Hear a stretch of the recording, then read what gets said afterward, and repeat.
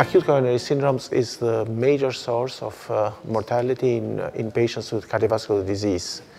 And acute coronary syndromes, they include a large range of patients, from patients with SS segment elevation acute myocardial infarction to those with non-SS segment elevation acute myocardial infarction or those with unstable angina. Networks have contributed a lot in providing patients with SS segment elevation myocardial infarctions with a prompt reperfusion therapy, mostly with a primary PCI, because primary PCI is shown definitively that it's the best reperfusion therapy in patients with STEMI.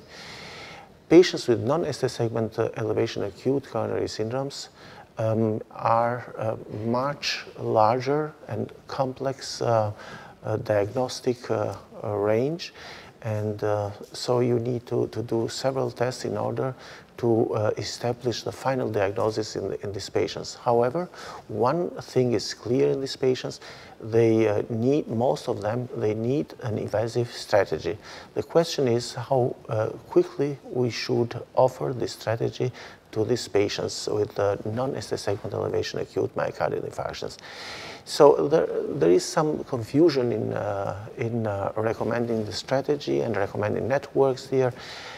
For me, as an interventional cardiologist, and for all those who have dealt with patients with non-SS segment acute coronary syndromes, the simplest network to be established for these patients is just send the patients to a PCI center.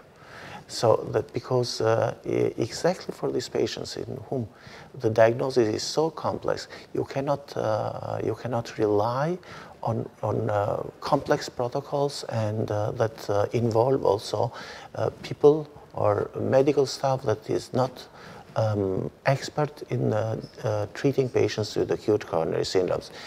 On the other side, there are areas in which you cannot send very quickly the patient to the PCI center, and exactly for these areas, which in Europe are not the dominant areas, you may find these areas in other countries, for example, Canada or United States or in Russia.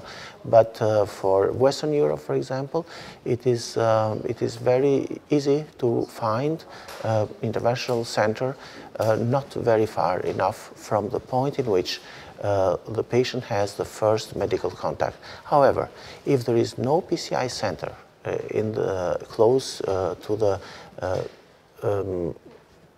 site in which the patient is presenting, then it is for sure important to apply the risk scores for these patients in order to identify those patients that might benefit from a very fast interventional strategy. And for this we have several scores based on the clinical characteristics, based on the elevation of biomarkers, which are also applicable to small centers, to small hospitals without cath lab. And for these centers, if they diagnose very high-risk patients, they should find a way to send the patient in a very short time, 2 hours.